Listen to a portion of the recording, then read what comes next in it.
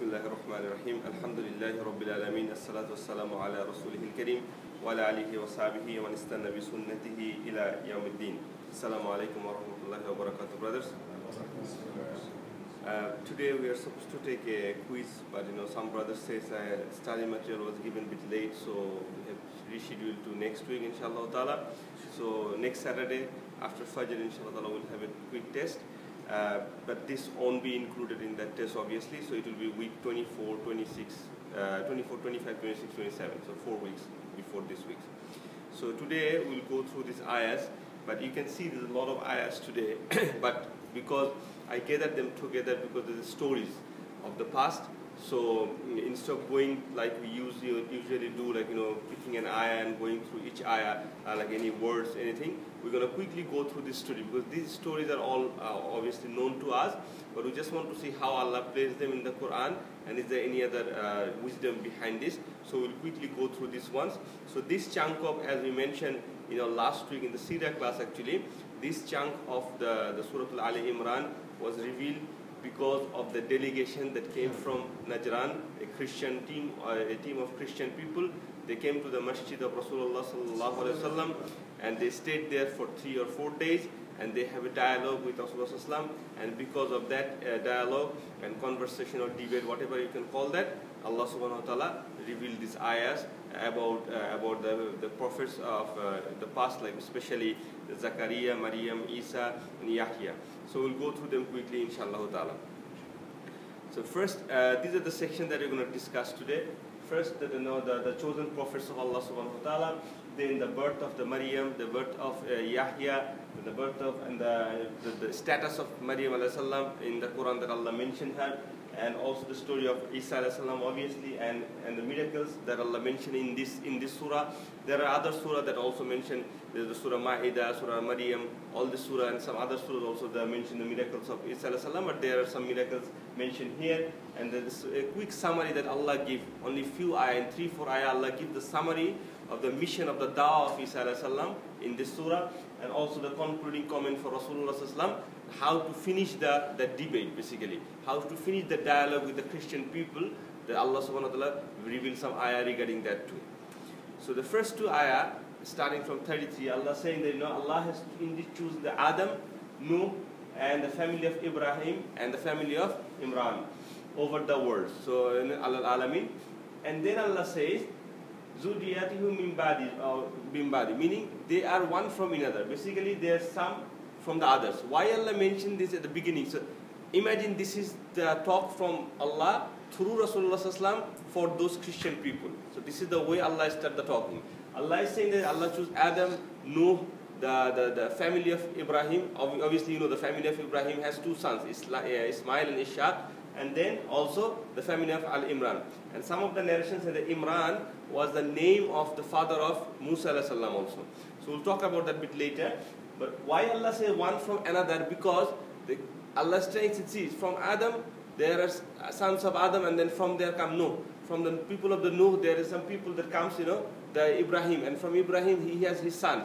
So Allah says they are son of each other, basically. So this is the normal continuation. And by mentioning that, Allah tried to say that Isa is not from something divine. He is also from them. He is also from the same group of people. It is the continuity of this ones. He is not God. He is not son of God. So Allah is saying that they are one from each other. So and this Allah says that these are the prophets that I have chosen.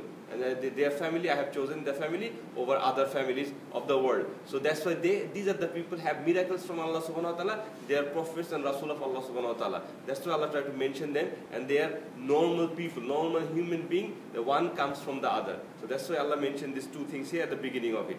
The next section, as we said, the birth of Maryam alayhi salam.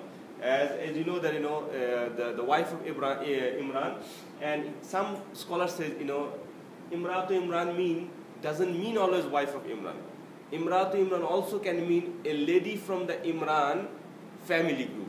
That also some of the scholars say, the tafsir, that, it doesn't have to be the wife of Imran, meaning because Imratu means like wife, but it could be so some lady from that family. Like in our tradition, also in our country, we say like he is from that family. So we name the family name.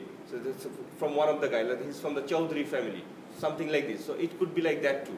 Anyway, so she was pregnant, and when she was pregnant, and she made dua to Allah subhanahu wa ta'ala, that oh Allah, whoever he has in my tummy, I would like to dedicate my child to you, to serve you in your masjid or in your deen or something like that. So he prayed to Allah subhanahu wa ta'ala, and also he said at the end, but when she has delivered, she said, Ya Allah, I delivered a female child. And then Allah was not knowing of what she delivered. So Allah know what she delivered, but she's still telling Allah subhanahu wa ta'ala out of surprise or something, oh Allah, look, I delivered a female child, something like that. And then he said, and the male is not like the female. Now, this one, and the male is not like the female, there are opinions of the scholar that it could be the word of the lady, the mother of Maryam, or Allah subhanahu wa ta'ala. So basically, she's saying to Allah, if it is from her, she's saying to Allah subhanahu wa ta'ala, oh Allah, I delivered a child, and it is a female. Allah says, I know better what you delivered. And then she's saying, the female is not like the male. So because she made a dua before, and she made a promise to Allah subhanahu wa ta'ala that she will gonna dedicate. So she's probably saying this way, that the way I was thinking that my son will serve you, your masjid, it's not gonna be the same. Or it could be from Allah subhanahu wa ta'ala saying that female's child, obviously not like the male child, and then say I named her Maryam. So Allah, it could be Allah, or it could be the name or the mother of the Maryam. And she's saying that I have named her Maryam. Then he says, I seek refuge in you. So this is definitely the mother of the Maryam. She's saying that I have asked from you, Allah subhanahu wa ta'ala, to keep them away from the shaitan, and keep my daughter away from the shaitan and her family. And there is a hadith in Sahih Muslim. Rasulullah said about this ayah, every child when they are born, shaitan picked the baby. Every child that comes out of the mother, every child is picked by the shaitan, and that's why he cries. Except for Maryam and Isa alayhi salam, because of this dua of her mother. Because of Allah say, A'udhu billahi minash shaitanir rajim, Allah, she's seeking refuge from Allah subhanahu wa ta'ala from shaitan. So when Maryam was born and when Isa was born, there was no crying because shaitan didn't touch them. And because after Isa there's no family from Maryam. That is the end, right? And end means like Isa alayhi salam will come back, but for the time being, from Maryam, Isa. That's the Zuriyatihi means that is the finish. Because her family is only one generation, she and her son Isa alayhi salam. So this is the hadith you can find in the Sahih Muslim that Rasulullah mentioned this ayah that because of this dua he will do it. And then Allah is saying that so her Lord accepted her, meaning accepted Maryam alayhi salam with good acceptance, and grow in a good manner. And also she says Zakaria was the one, she was given in charge of looking after Maryam alayhi salam in that case. And it is from and then Zakaria alayhi salam is saying that the miracle of Maryam alayhi salam is already mentioned here, that when she was sitting in the masjid, Zakaria alayhi salam used to come to her and see that there are lots of fruits around her, the unseasoned fruits, like these are the fruits not supposed to be there. And Zakaria alayhi salam used to ask Maryam, how did you get all these fruits? Because she's a small child at that time, maybe 8 or 9 years old or something like that. And Maryam alayhi salam said that this is from Allah subhanahu wa ta'ala, this comes from Allah subhanahu wa ta'ala, and Allah can give whoever He wishes. And the last sentence we say, Allah provides whom He wills, without bighayri hisab. So Allah can give whoever He wills. And as soon as she say this thing, there's something triggered in the mind of Zakaria alayhi salam. Zakaria alayhi salam is also a prophet, and he teaches people the speech of Allah subhanahu wa ta'ala. He gives the dawah and everything. But now he's learning something from Maryam alayhi salam. What is he learning? He's learning that Allah can give whoever Allah wish, whatever Allah wants. And right then and then, the next things that he say at the hunalika. Hunalika means in Arabic right away. Then and then, and then Zakaria alayhi salam start making dua to Allah subhanahu wa ta'ala for a child for himself, because he was old at that time and he didn't have any child at that time, and his wife also was not fertile till that time, that she couldn't give any birth or anything. So he's asking from Allah subhanahu wa ta'ala a dua. A prophet is asking a dua. Look at the two incidents, very similar. The mother of Maryam alayhi salam, the wife of Imran, she is also asking from Allah subhanahu wa ta'ala dua. And also so the dua of the parents, the sincere dua of the parents is so powerful, Allah answered both of them so quickly. And then Allah is saying here, the angels came to him right away. So when he was making dua, angels came to him, and then they said, my Lord, how will I have a boy when I have reached old and my wife is barren, the angel says, kun fayakun. Because such is Allah. Allah, whenever Allah wish, Allah can do. Now there's two things here. One thing see here, if you look at the Arabic, Kala Rabbi yakunu li gulamun. So Allah says gulam. Gulam means in Arabic a boy, like a boy. Because Allah said before that, He will give him Yahya. Yahya means who will live. So who will live? So definitely he will leave the childhood and grow older. So he used the word gulam. Allah was the gulam. The gulam means is a boy. He'll be a grown-up boy. And we will see how Maryam alayhi salam say the same thing in the next few ayah. That she uses a different one. And also it says here, قَالَ كَذَلِكَ اللَّهُ يَفْعَلُ مَن يَشَاءُ. In the ayah number 40, if you look at يَفْعَلُ مَن يَشَاءُ. يَفْعَل means whatever Allah wish. Allah wish, Allah does whatever Allah wish. Yaf'al means doing something. Fa'il means in Arabic doing something. So Allah does whatever Allah wish. Just remember that word Yaf'al.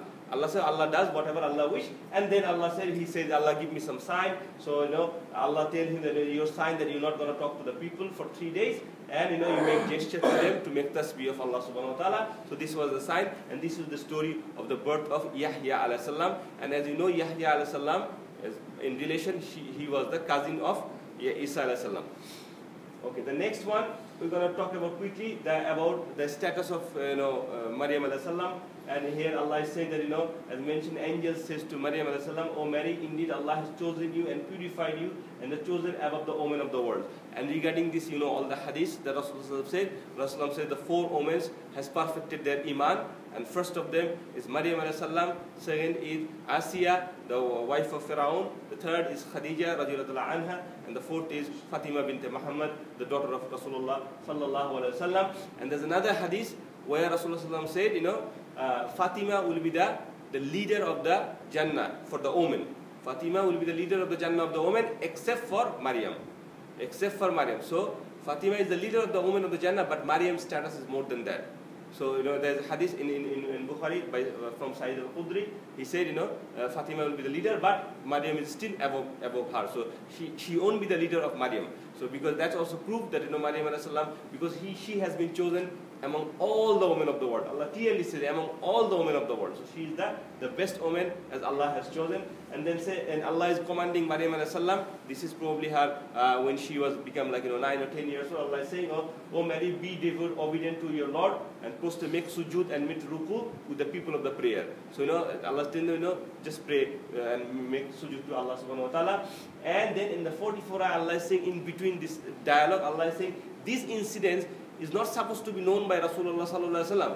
In Arab land, in Makkah and Medina, there's no library at that time that Rasulullah will go and read. And obviously our Prophet sallallahu alaihi wasallam, he couldn't read and write. So Allah is saying these are the information from the Al-Ghaib. You are not supposed to know them. How do you know that? When they are trying to find out who's going to be in charge of Maryam, and they are casting lot. That is the secret even happened in the masjid of the Jerusalem at that time. Who's going to look after Maryam? They cast lot and everything. So these are the intricate details of the past, and there's no way to know from Rasulullah sallallahu except from Allah subhanahu wa ta'ala. So Allah is also reminding that and telling those Christian people, look, how, if he's not the true prophet, how he knowing all this fact? How he can know all these facts from the past? Now, these are the famous ayah of the born of Isa alayhi salam. The angels came to the Maryam and they give a glad tidings of Isa alayhi salam that there will be, Allah has given you a boy, and he will wajihan fi dunya wal akhirata. Wajihan means, jihan, the word comes from wajha, meaning the face. And because if a baby is born, and as you all know the story, if a baby is born without a dad, without a father, obviously he is humiliated in the society and everything. But Allah is saying here from the beginning, when Allah gives the good news, no, he will be honored in this world and after in hereafter also, and he will speak to the people from the cradle and in maturity. Now look at those things, like to be born without a father, obviously a miracle, right? Also Allah is saying that he will be honored by Allah subhanahu wa ta'ala before he was born. That is also a miracle. It's a good news from Allah subhanahu wa ta'ala. That Allah has already declared that he will be honored in this world and in the akhirah. And then Allah says he will be in muqarrabun. He will be very close to Allah subhanahu wa ta'ala. And literally he is close to Allah subhanahu wa ta'ala because Allah has raised him. So that is also a miracle. Then Allah says he will talk from the cradle. From the cradle means the lap of mother, you can say. like when the mother hold the child like this, that is also a miracle. Then Allah said He will talk in maturity. But talking in maturity and kahal, kahal means, in Arabic, kahal means a man of 33 years old, or 32 years old, or 34 years old. Now talking when you are 33 years old, is it a miracle? It's not a miracle. If I'm 33, 34 years old, or 35 years old, whatever, and if I talk to you guys, that is not a miracle. Why Allah mentioning this with all the miracles? Allah doesn't need to mention it. It's not a normal thing for people to talk at that time. But for Isa alayhi salam, it is a miracle, because he will come back. That is a sign.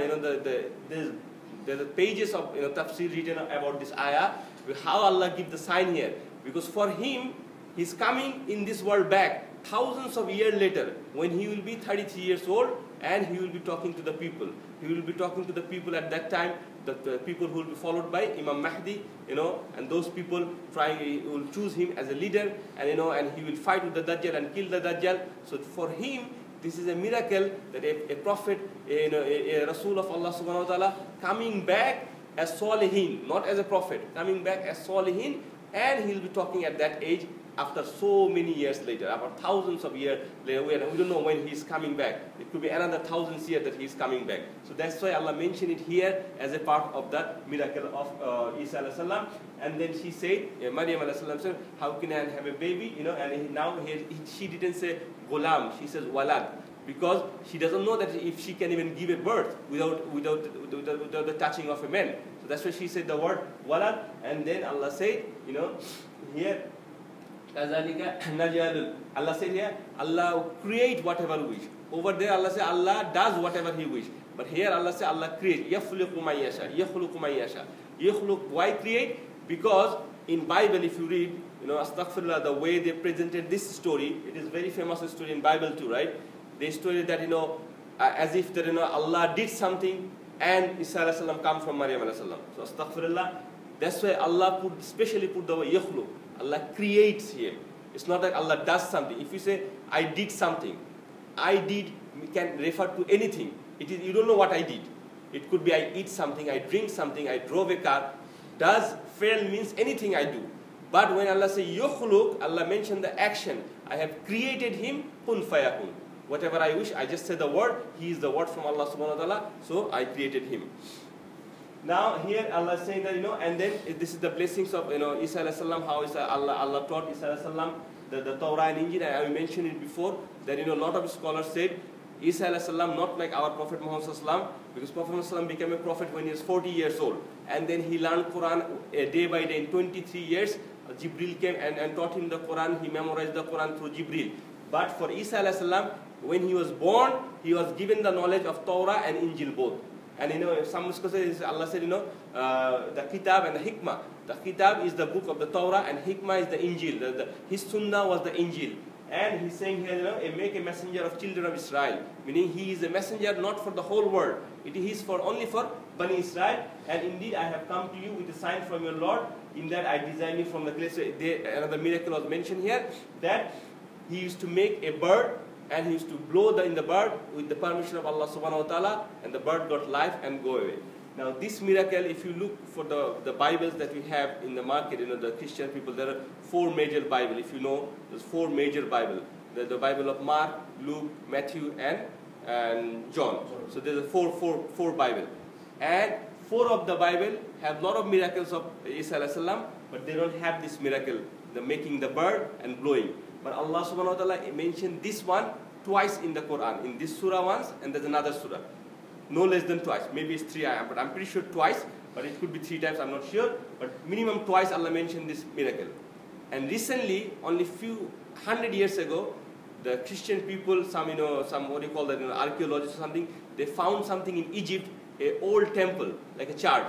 And they dig through the metal, and they found a book from there, a manuscript, as they say that, and their name is Gospel of Thomas.